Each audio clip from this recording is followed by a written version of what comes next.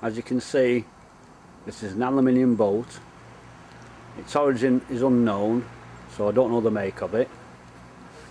You can see the condition of it.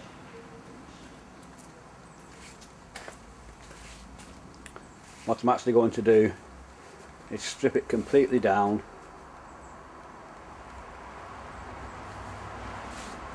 to clean metal, then use an etching primer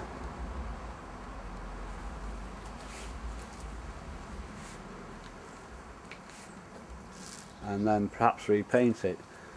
This piece on top actually came with it, so we're going to cut that down. You see the condition of it inside. That rear seat I'm going to take out, and the floor, it's actually got some leaks. What they've done, they've used the wrong type of rivets, as you can see, and actually used some type of household mastic to try and seal it. But because they used the wrong type of rivets, pot rivets have actually got holes through the centre. It's also leaking through there, and it has actually had some damage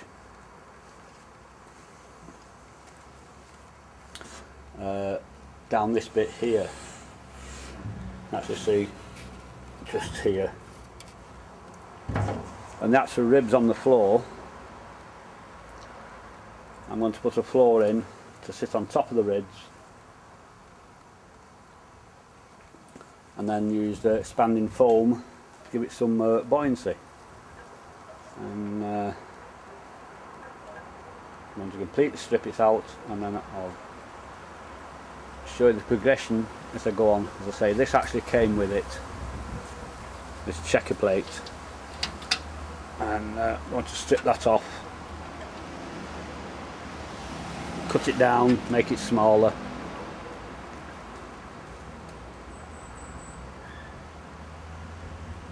and see what happens when we're finished.